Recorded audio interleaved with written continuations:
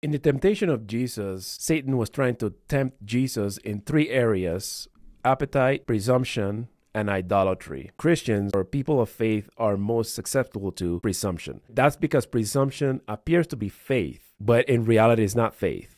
Faith always attempts to obey God, so it puts God first. Presumption does the opposite. Presumption puts what we want first, and then it expects God to approve of it. The first instance of presumption in the Bible is found in Genesis, where Cain offers the produce of the land, and his offering was flatly rejected by God. Cain wanted to do his own thing and expected God to approve of what he wanted to do instead of following the clear instructions of God. In other words, the religion of Cain is the religion of presumption. The religion of Cain does not follow God, it follows self, and it follows carnal desires and expects God to rubber stamp those decisions. Cain's presumption eventually led to his brother's murder. There are two passages in the Bible that really stand out and explain the sin of presumption. The first story is found in Numbers chapter 20, and this is the story of Moses striking the rock twice after God had told Moses to speak to the rock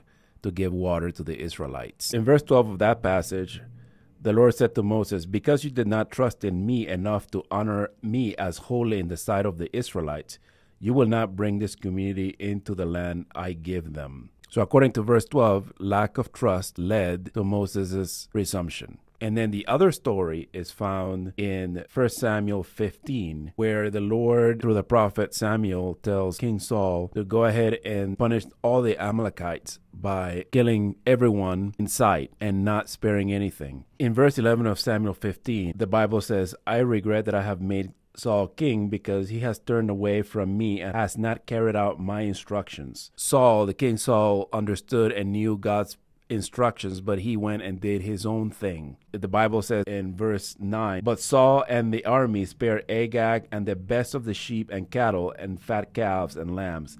Everything that was good, these they were unwilling to destroy completely." All the good things that their enemies had, they wanted to keep for themselves, and with the excuse that, they would offer some of it as a sacrifice to God. The book of John, chapter 16. Jesus tells his disciples people will kill them and think they're offering a service to God. Presumption can lead to religious extremism, which leads to murder. It is because they do not know God or his character, and that's why they do what they do. In the history of the world, the most guilty of these types of crimes are religious fanatics. Okay, but there is a story that I really think hones in on this idea of presumption going too far.